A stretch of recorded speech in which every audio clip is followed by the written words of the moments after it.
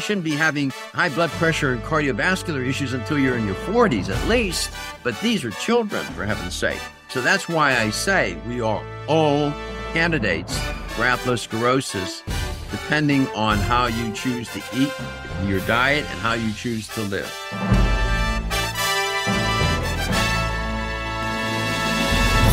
Cue music.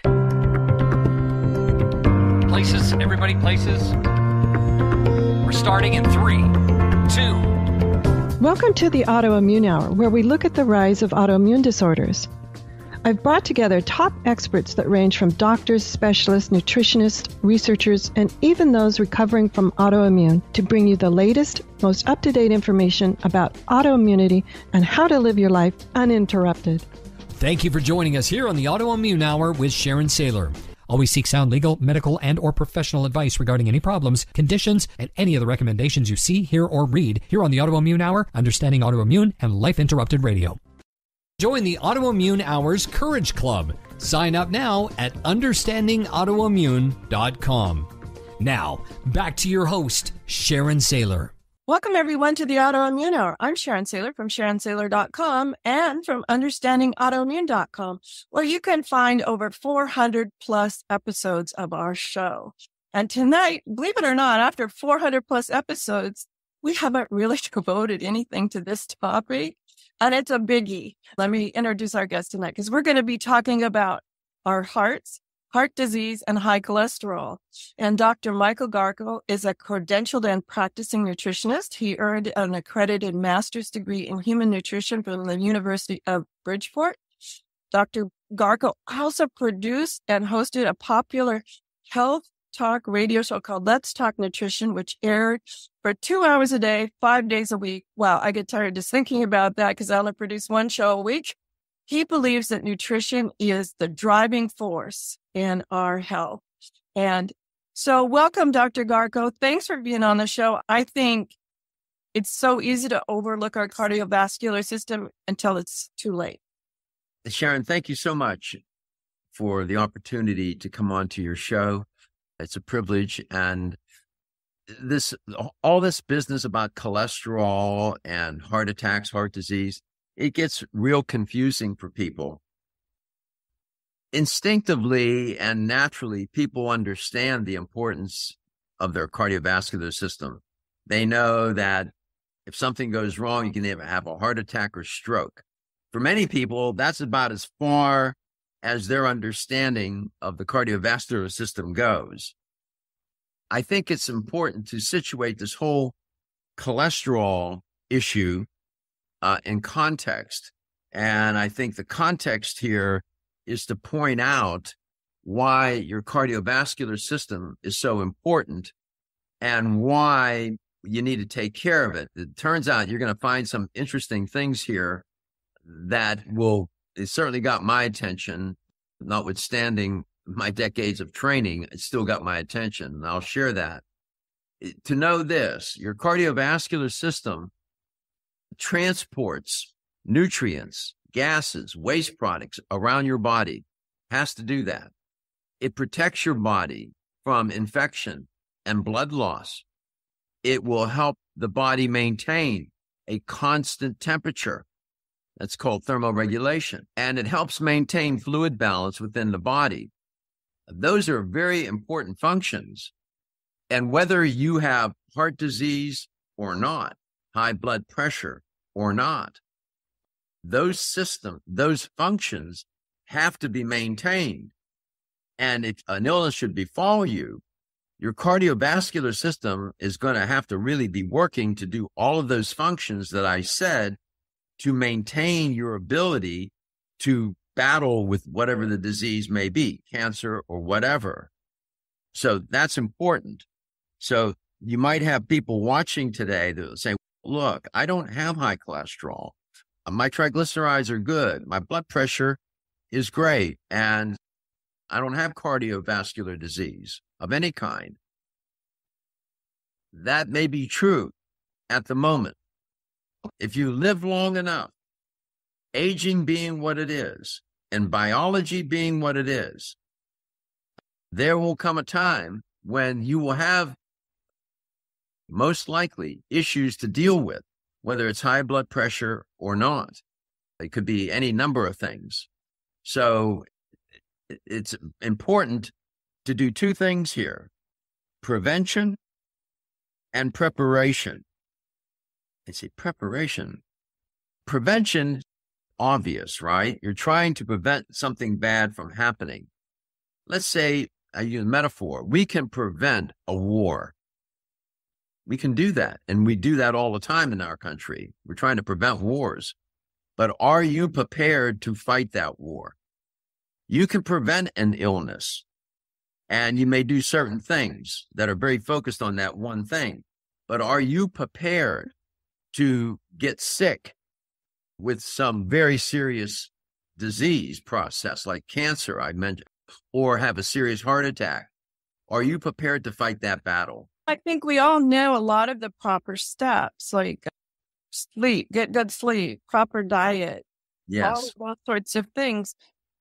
Define what you mean by prepared, because I'm thinking if I'm exercising like they say, if I'm eating like they say, and I'm reducing my stress like they say, isn't that me preparing? It depends. To what extent are you doing that? Oh, And- how much am I cheating? And how well are you doing that? Are you building, let's say you want to prevent some particular disease process from happening, and so you're singularly focused on that, okay? But are you prepared for any other, an accident where you're in a serious car accident and you're now fighting for your life? Have you built up enough inventory of prevention? Doesn't necessarily, you can't assume that it's going to lead to the person building up an abundant inventory of health to be able to cope with the stress of getting sick or dealing with a serious disease. Prevention, that, like I said, you can prevent a war, but once you're in the war, are you prepared to engage that battle on a sustained basis? I think with an autoimmune condition, though, a lot of us are already in the battle. And a lot of our resources could be depleted fighting things such as inflammation, which I know can lead to heart disease or heart irritation. And we're already in the battle, depleting our resources. In my mind, if you've got a diagnosis, and oftentimes people with autoimmune have more than one diagnosis, which is really unfortunate. This is true. Of course, arthritis is an autoimmune disease. We have many digestive disorders that are autoimmune related and so on. Let's say that somebody was focused on they had some sort of digestive disorder was autoimmune related, and they focused on that, and they were trying to prevent that from happening. Were they thinking about their cardiovascular system? No, probably not. Probably not. Were they thinking about their neurological system? Were they thinking, hopefully, about their immune system? Because that's at the key here of autoimmune. And so you get my point. I think our heart is like breathing. We've always had it. It has always done its job. And until it begins to break down, I don't know. I guess in my mind, we don't put it in the urgent category.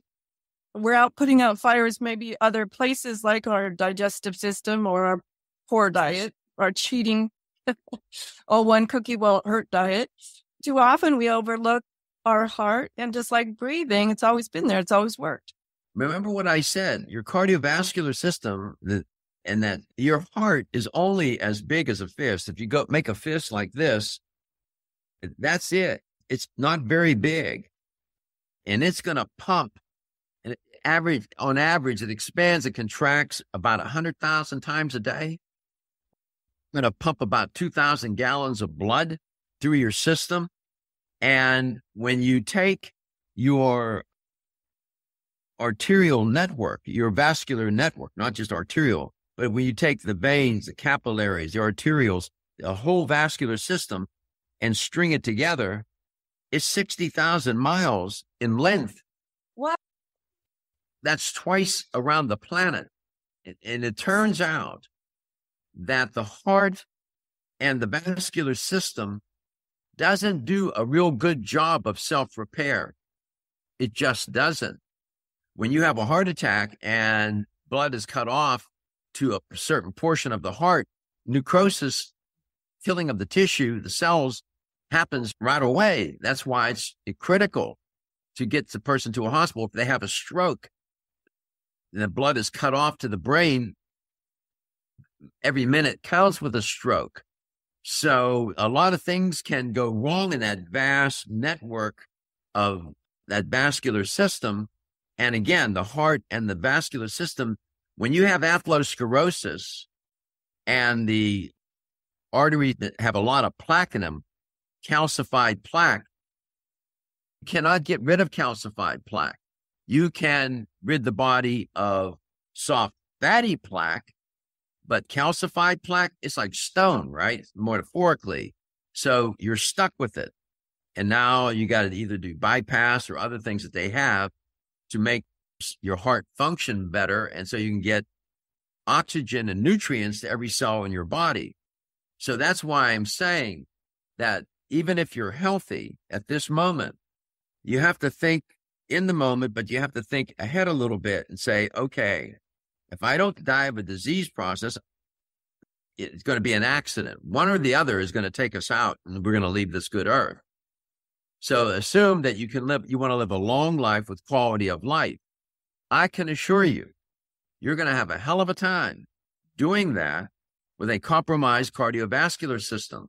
Because if the cells, tissues, and organs cannot receive at least oxygen and the nutrients, never mind all the other functions to rid the body of all the waste material and toxins, to help fight infections with all the different kinds of blood cells, you're going to have a very difficult time. That's why you see people who are struggling with, let's say,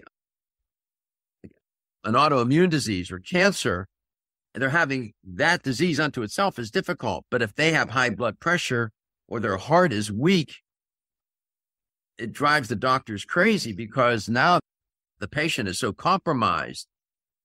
The patient can't engage that battle as robustly, but because that cardiovascular system is just not working efficiently to get the nutrients and the oxygen to the cells.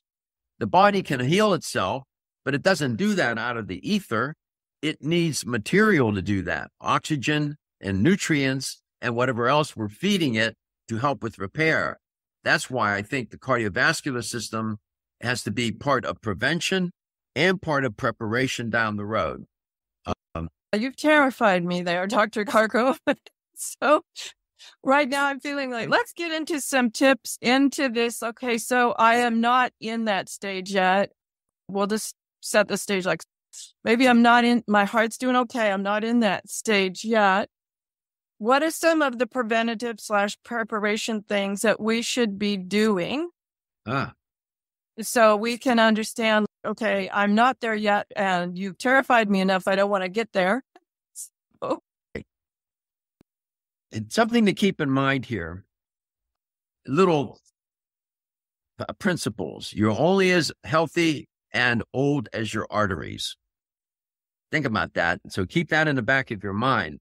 I was going to say you're only as old as you feel, but yours is much more, yes, I get the point. You're only as old as your arteries. You're only as healthy and old as your arteries are. And before I get to those tips, let me share this. I think this is really important to know. As a species, and I'm not making this up, I'm a medical researcher, so when I come on air and do things like this, what I'm saying is you can vet what I'm saying. You'll find it in the literature.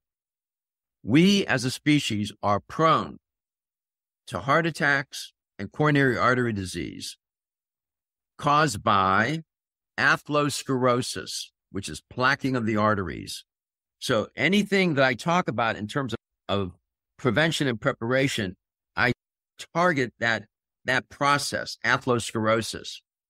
The research really is robust, and it shows that we are all, every one of us, you, me, and all the people we care about and love, at a risk for atherosclerosis, which can cause a heart attack and strokes.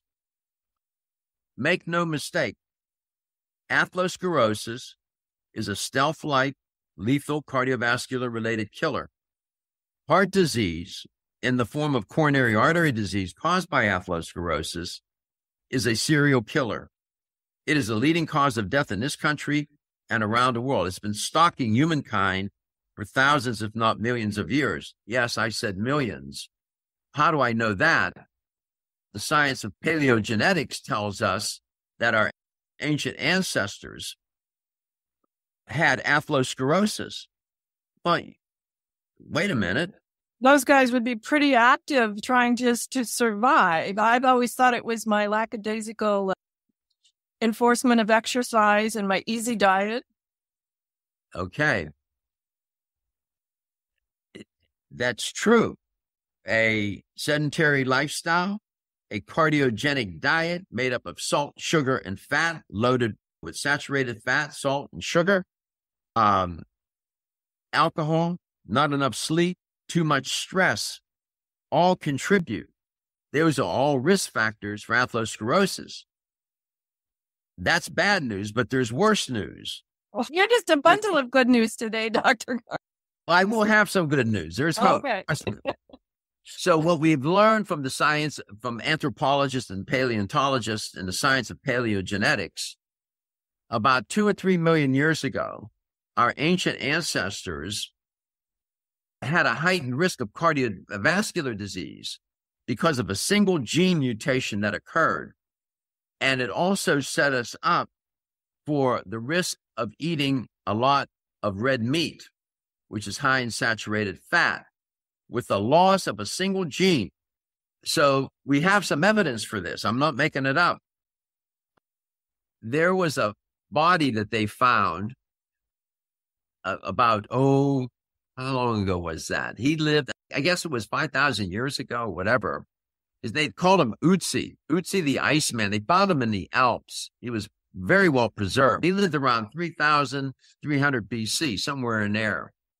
And they estimate his age to be 40 to 50 years of age. He was well preserved because he was in the ice.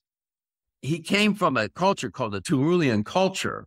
And it was interesting, up in the Alps, they find him and they discovered that he had atherosclerosis.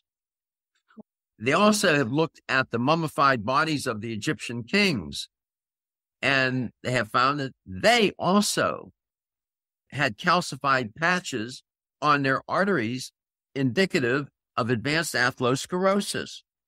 There wasn't all these fast food restaurants. They didn't have alcohol. Maybe the Egyptians did, but Ötzi certainly didn't. So what was that? How did that happen? It was a predisposition, this genetic predisposition that we have to get atherosclerosis.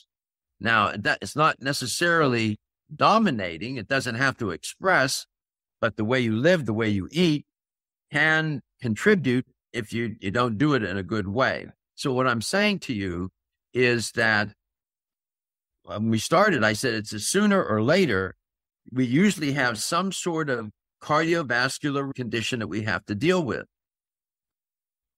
We are all at risk for atherosclerosis, and that's the disease that causes heart attacks and strokes. All races, you name it, gender, age, it makes no difference. And that's my position, and that's based upon the data set that is robust to support that argument, that claim. What can we do then? Because this is pretty terrifying.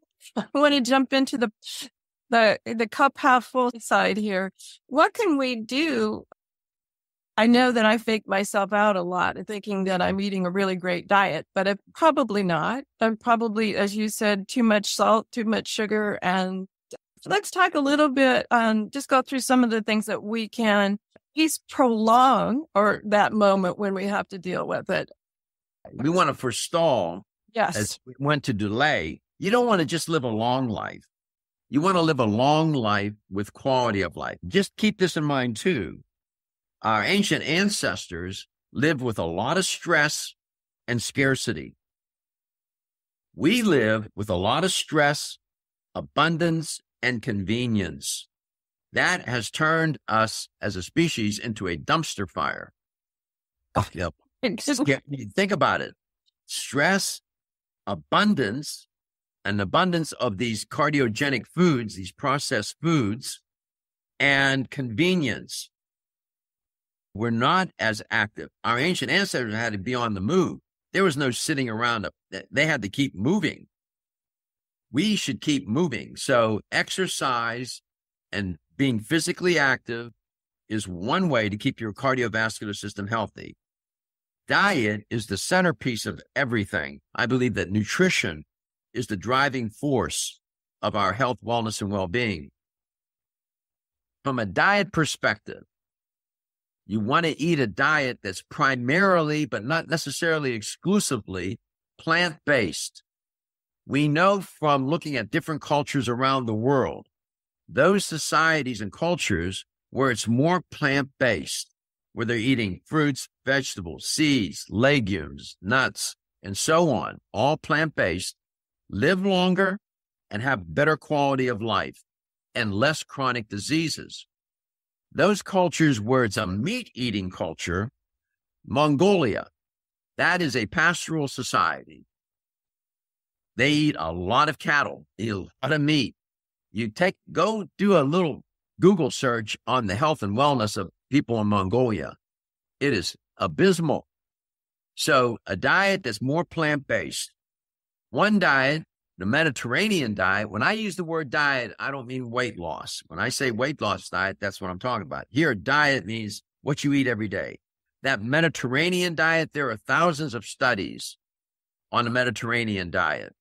The other good diet is what's called the DASH diet, dietary approaches to stop hypertension.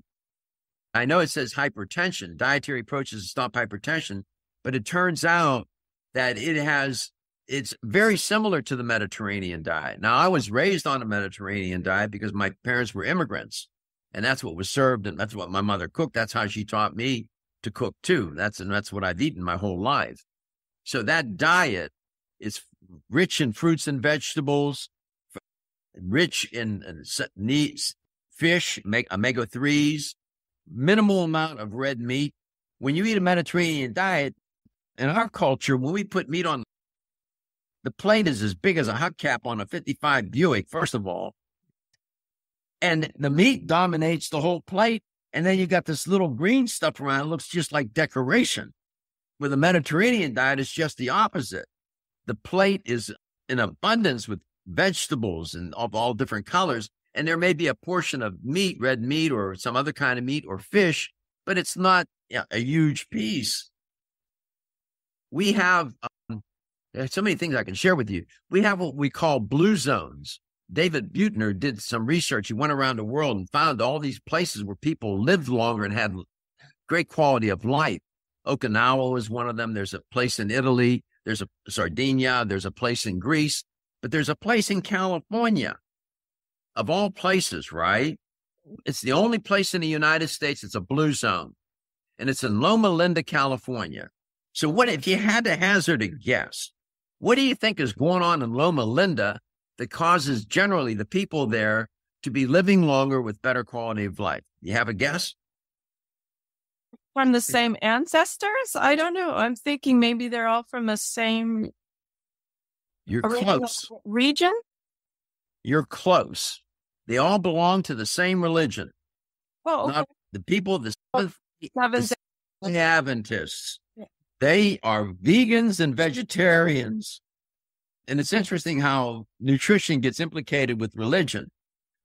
I'm not advocating for Seventh-day Adventists. I'm just saying that because of their religious practices, they eat a certain way, which has caused them to have great quality of life and less disease, as they do in Okinawa, as they do in Sardinia, as they do in that little isle in Greece, and other places around the world.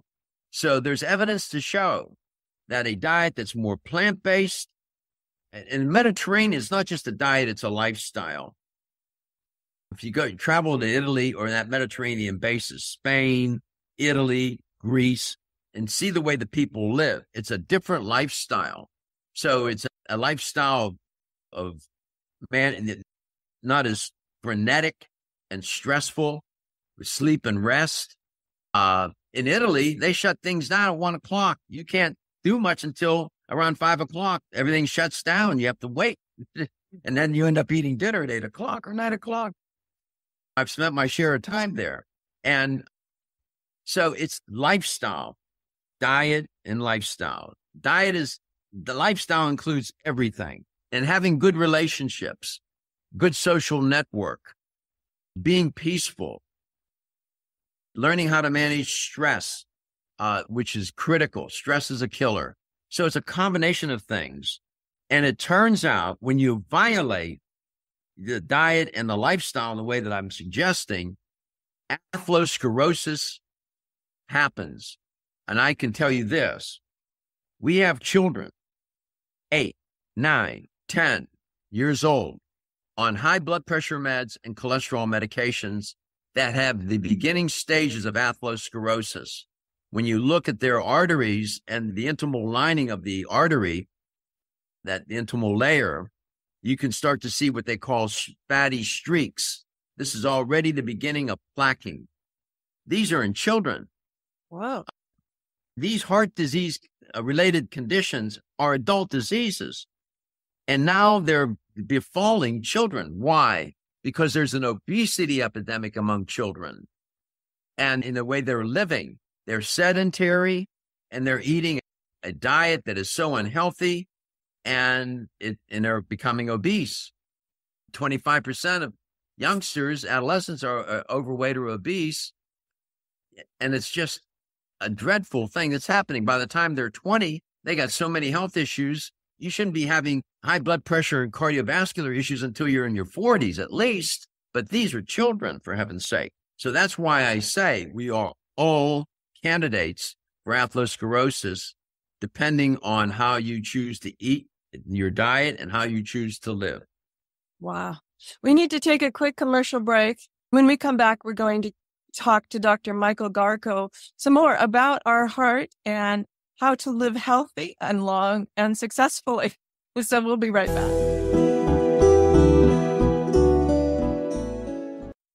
The Autoimmune Hour will return after these messages from our sponsors. It's great sponsors like these that keep this show coming to you every week. Be sure and stop by understandingautoimmune.com to learn more. Your conscious lifestyle on steroids. OMTimes Radio. IOM FM. Hi, it's Olivia Munn with my shelter pets, Frankie and Chance. Say hi, guys. When I adopted them, I discovered that they both have incredible personalities. Chance's sole purpose in life is to love and to be loved. Frankie is a little bit of a scoundrel and always entertaining. They're a little bit of a lot of things, but they're all pure love. Adopt pure love at theshelterpetproject.org. Brought to you by the Ad Council, the Humane Society of the United States, and Maddie's Fund. OMTimes Magazine is one of the leading online content providers of positivity, wellness, and personal empowerment. A philanthropic organization, their net proceeds are funneled to support worldwide charity initiatives via Humanity Healing International. Through their commitment to creating community and providing conscious content, they aspire to uplift humanity on a global scale. OMTimes, co-creating a more conscious lifestyle. Listen and imagine.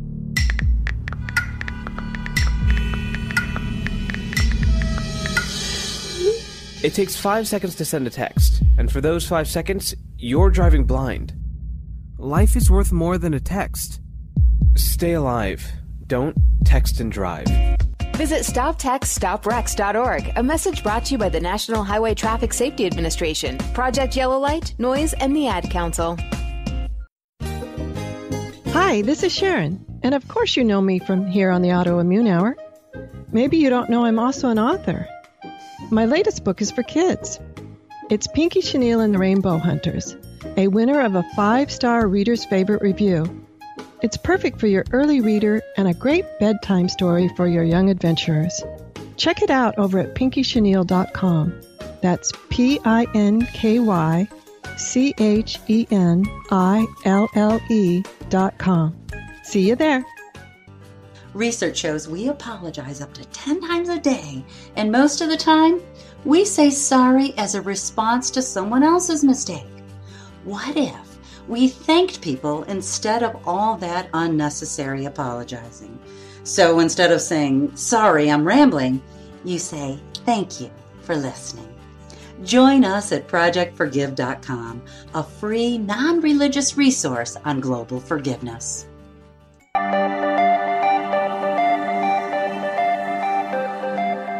Welcome back, everyone, to the Autoimmune Hour. I'm Sharon Sayler from SharonSayler.com, and be sure and go over to understandingautoimmune.com to find all the previous episodes on just a plethora of topics. And tonight, believe it or not, this is a topic we really haven't given much energy to. And after our first part here with Dr. Michael Garko, I can absolutely see where I was remiss in not bringing this very important topic up of our heart and living long in our vascular system. Dr. Garko, one of the things that is very common in people with autoimmune condition, I don't know the exact statistics, I'm going to say probably most people, have a lot of inflammation. How does the heart disease and things play into either creating the inflammation or keeping it going? When you read the literature, the scientific literature, medical literature, atherosclerosis, which is the disease mechanism of action for heart disease, is an inflammatory disease, as it turns out. It creates inflammation because when you damage the arteries, when you have too much cholesterol, and that cholesterol gets oxidized and yet gets stuck in that artery, in that intimal layer, and starts to build up, and then you get foam cells. It's a very complicated process. I could walk you through the steps, but we put everybody to sleep. 5 or 6 steps. It takes time. It takes decades for this to happen. And that inflammation, because that artery is damaged, infection and injury do what? They trigger the immune system to do what? Create inflammation. It's paradoxical. Inflammation is intended to help heal and repair. But when it gets out of control, it does the opposite.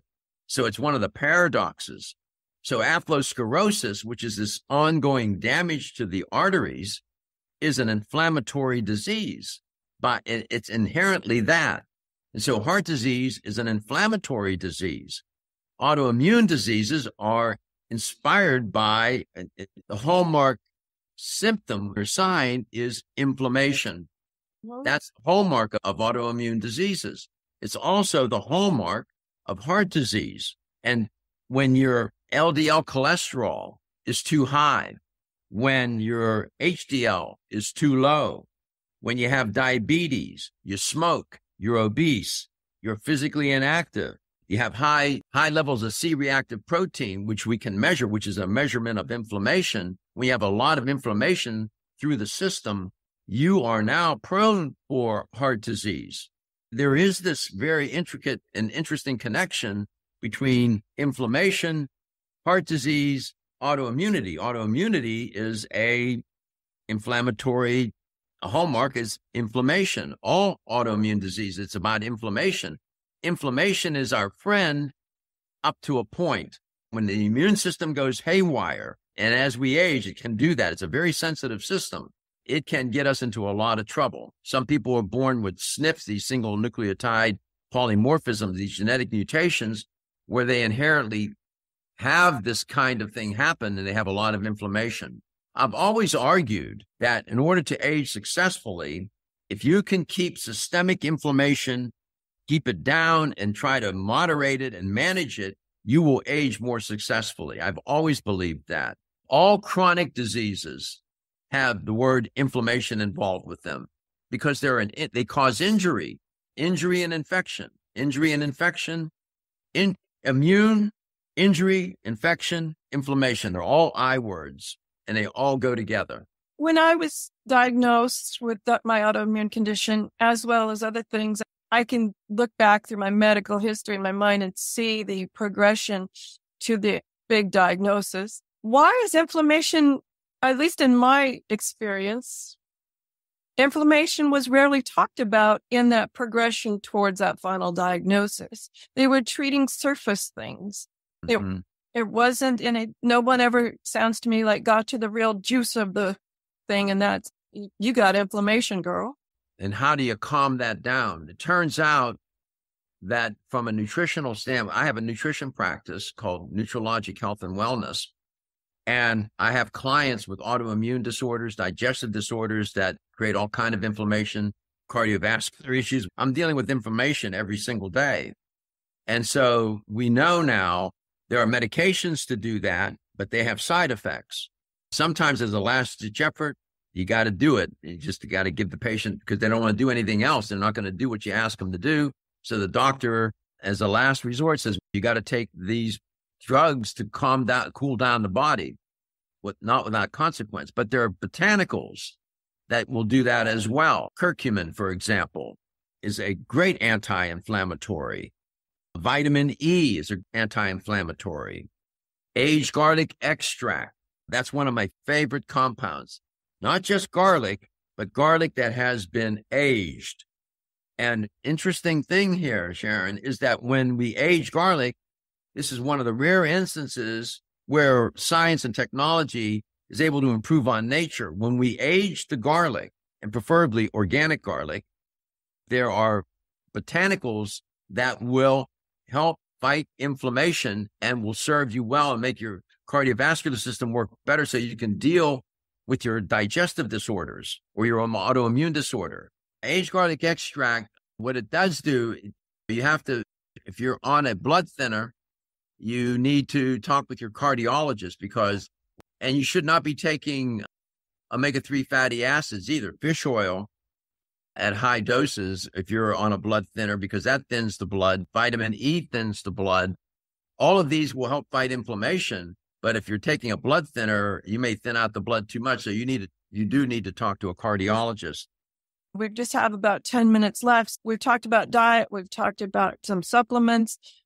Let's talk about the other one that I think people resist the most, or they say, I went for a 5-minute walk, so I'm exercising. Let's talk about the importance of exercise. Okay. So I'm biased here. I work out and train 6 days a week. I've done that for years, for 2 hours, an hour and a half minimum, 2 hours on the outside if I have my training partner with me. And I do that 6 days a week. When I get off the air here with you, I'll be headed off to the gym. And people say, you devote that much time? Yes, I do. It's both resistance training, which is like lifting weights, and cardiorespiratory training, walking, running, biking, those kinds of things, even dancing. I've done that since I've been a boy. I've always, for whatever reason, have been physically active. We did not evolve to be sedentary. Think about how much time we sit. If you drive to work, you got a 45-minute, maybe an hour commute. And then you got that coming home. Now you're sitting at work for 8 hours. So already you probably have spent out of that 10 hours, probably 8 of it sitting down. You come home, you eat dinner, then you sit on the sofa. You spent most of the day in a sedentary modality. And you do that day in and day out, year in and year out. I can tell you, you cannot bargain with biology and evolution. You can't. It will catch up to you and you will suffer the consequences. We were made to move. Our ancient ancestors were constantly on the move. They had to be. They had to go find food, hunt and gather, hunt, whatever they had to do to survive. So I remember what I said. Our ancient ancestors, scarcity and stress. We don't have scarcity. We have abundance, stress, and convenience. We have people, I call them frontline parkers. They will park that car at the closest to the door at the mall. I park mine way out in the hinterlands and walk in. So we look for all kinds of ways not to keep moving. It has not served us well in our quest to be healthy.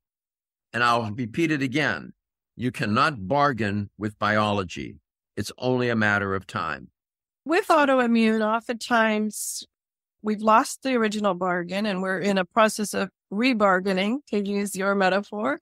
I know at the height of my diagnosis, my legs weren't working enough to probably walk more than across the room. And it's been a process to regain that mobility. What are some tips that you have for people who are like, I would love to be able to do 2 hours in the gym again, but I'm not there. I'm starting at just above zero. To your point, maybe if somebody would have coached you and got you to a place where you were preparing for that event, that autoimmune event that you talk about with me here now. Yes. And your legs were stronger, and you would have been doing exercises with weights and other things to strengthen the legs. You would have had maybe an easier time. That's what I meant by preparation. That's a wonderful example. You didn't foresee that, one day, and most people don't. One day they wake up and boom goes the dynamite. As the autoimmune hour here, most of us are already there. What do I do to regroup, shall I say? I would start with walking. I had a client that was so sick, I managed to convince him if you can walk to the mailbox. We started with that. And now he's doing 10,000 steps a day. It took a year, but I got him there and was just walking. Now he's interested in wanting to go to the gym. Now it's a progression. So I would start with walking. You don't have to be walking till you can't catch your breath. Just keep moving. Don't sit for long periods of time. Stand up and walk around. Sometimes they even have standing desks now. That's mixed, but they say sitting's the new smoking. To some degree, that may be true. So anything you can do to fight being sedentary. And if with a client, if I can get that client even to walk around the block to start with, that's a good start. Because I'm one that works from a desk a lot. And if I don't set a timer, I can often get too engrossed in my work that I'll look up and, oh my gosh, 3 hours have gone by. I didn't even know that. So I like to set a little timer. Yeah. That just reminds me to get up, move around, go get some water. They even have exercise bands, rubber bands at different strengths. You can have them right there around the house and you open them. If you go on YouTube, all kinds of videos there on how to use exercise bands if you don't want to go to a gym. You can have even maybe a few weights at home, not real heavy weights. And again, YouTube can be very instructive, and you can see for different ages, you'll find it there. It's there. But the exercise bands, I see people, they even use them in the gym. Now, I'm in a gym where there's a lot of professional athletes and whatnot. That's a whole different world. And I don't expect my clients to do that. But if I can get them to walk, go to the mall, go shopping, man. Don't shop online. Go to the mall and walk through the mall. Low impact. If you can ride a bike or a stationary bike, that's good. There's all kinds of things that you can do to keep moving. Now, we're just down to the last 6 minutes, so I want to have a little bit of time to talk about, we haven't really got into cholesterol. Let's talk about cholesterol a bit. First off, I've heard people say, oh, yes, I have bad numbers, but it's genetic. How much of cholesterol is genetic versus just poor lifestyle choices? Most of the variance for high cholesterol contributing to atherosclerosis is diet and lifestyle. It's accounted for by diet and lifestyle. There is a certain percentage of the population, I don't know off the top of my head what exactly that is, that will have a predisposition. Look, family history is a risk factor. I had a neighbor, he had 3 brothers, and all 3 of his brothers died of atherosclerosis, heart disease, and so did he. So it was genetic. His liver was making too much cholesterol. Cholesterol is not demonic. We need cholesterol. Isn't it brain food? I've heard that it helps feed the brain. Oh, it does many things. It helps in the production of hormones. It helps in your cell membranes. You need to have cholesterol as part of that architecture. It serves many good purposes, but it not at these high levels. So cholesterol is really a story of too much of a good thing. I'm not here to demonize cholesterol, but having too much cholesterol in the system is a well-established risk factor for heart disease and heart attacks caused by atherosclerosis. By the way, having too little cholesterol in the system accelerates aging and contributes to aging-related diseases, primarily aging of the skin. So you got to have it at the right levels. Running high cholesterol levels people say, oh, that's all a myth. It's a conspiracy between the doctors and the drug companies.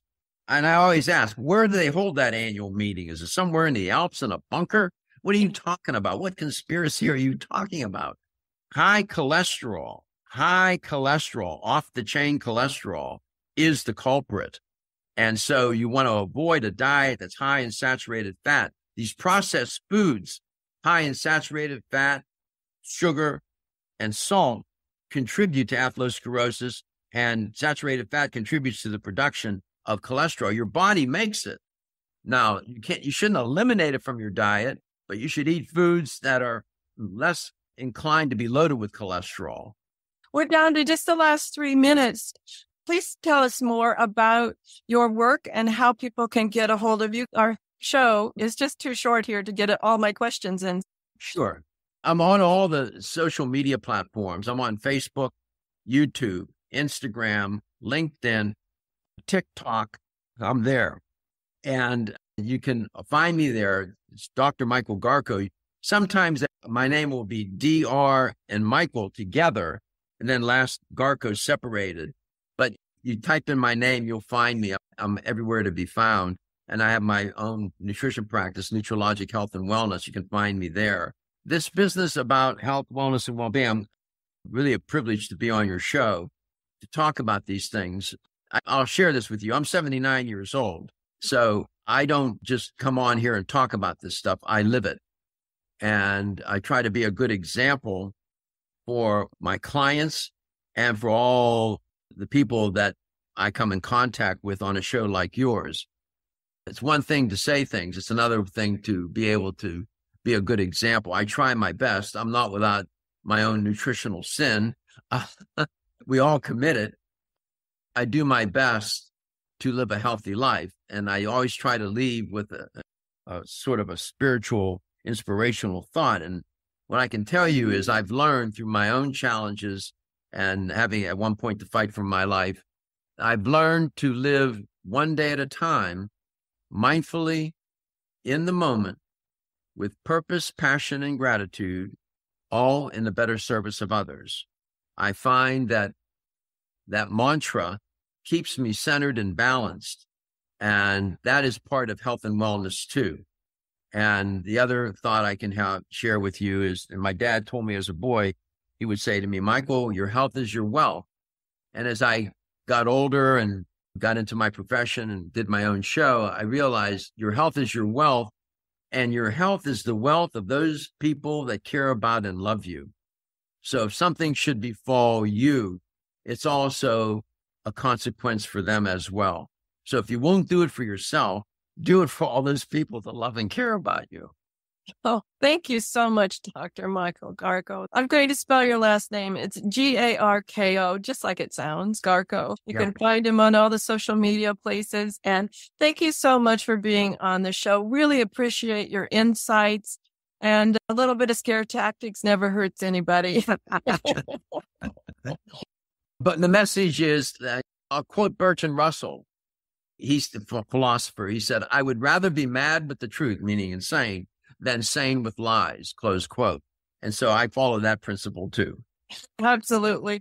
We did come up with some great ways to overcome some of that scary news that we offered up front. So everyone, have a great week, whatever your adventures.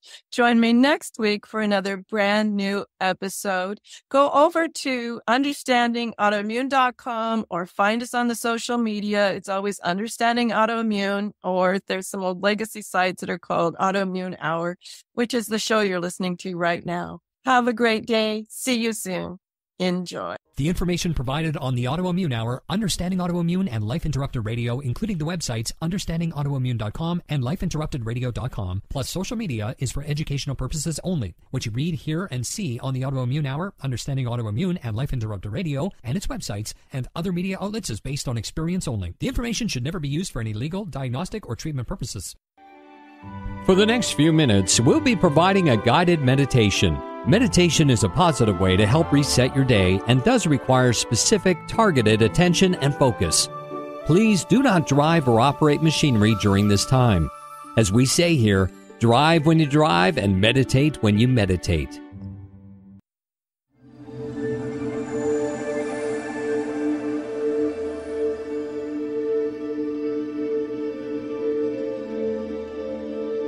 take a nice deep breath and extend your exhale.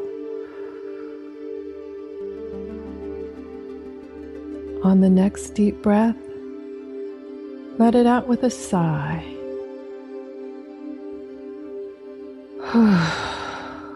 That's right. Find a nice, comfy position. Wiggle about, get all the nooks and crannies comfy. Shake your fingers and wiggle your toes. And from this comfy position, go to your favorite spot. You know the place. Maybe it's real, or maybe it's only in your mind. As you continue to breathe deep and extend your exhale, savor the colors, the smells, the textures and patterns. Breathing deep. You know the spot. You've been here many times before. Take a moment. And do you notice anything different? Something you haven't seen before? Something that's changed? Something that's new?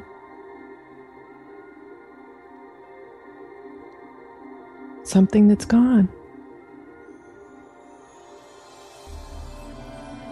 That's right.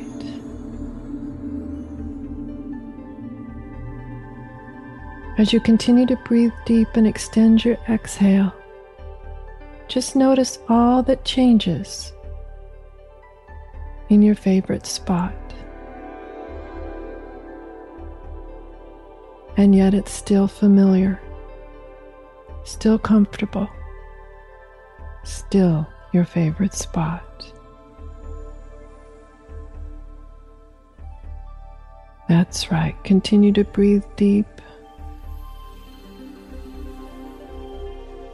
As you get comfortable with change. That's right.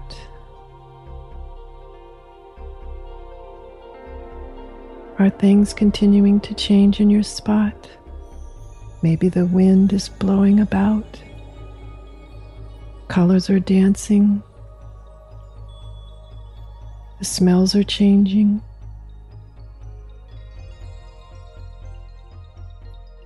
Breathe into it, relax into it.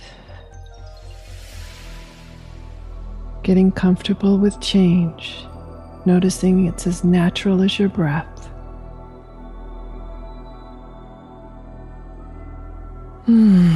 That's right.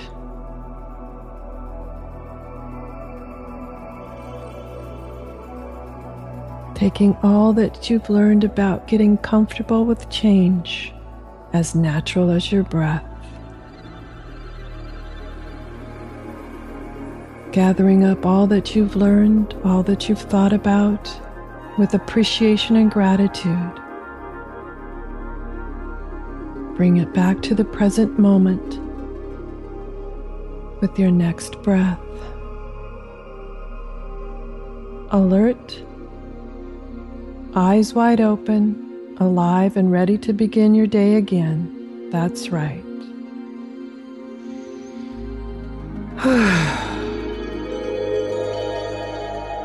Welcome back.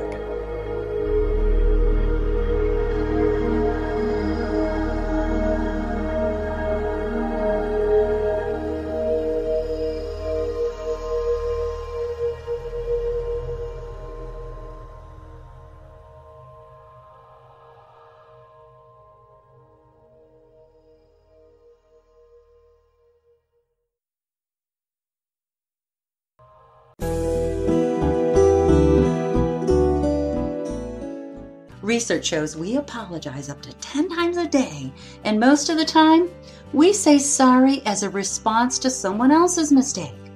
What if we thanked people instead of all that unnecessary apologizing? So instead of saying, sorry, I'm rambling, you say thank you for listening. Join us at projectforgive.com, a free, non-religious resource on global forgiveness. Do you want to be a better leader, have better relationships, become more self-aware, be a better communicator? Hi, I'm Sharon Sayler, best-selling author, professional speaker, and executive coach. And my life passion is empowering professionals to be the best that they can be. After years of working with professionals, I've discovered the 7 things nobody is telling you that can cost you your clients, sales, and even your career. And I want to give it to you free. You've heard my show, you know my passion, and maybe we'll be working together sooner rather than later. So go grab this ebook now to find out the 7 things that's costing you big time over at SharonSayler.com/radio gift. Hey, hon, what you doing with your phone? Taking pictures? No, I'm asking it questions. Like what?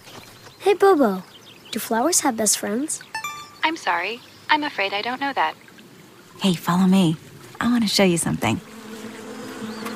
Look, flowers do have best friends. Whoa. Some answers can only be found in nature. Discover the unsearchable. Visit discovertheforest.org to find a trail near you. Brought to you by the United States Forest Service and the Ad Council.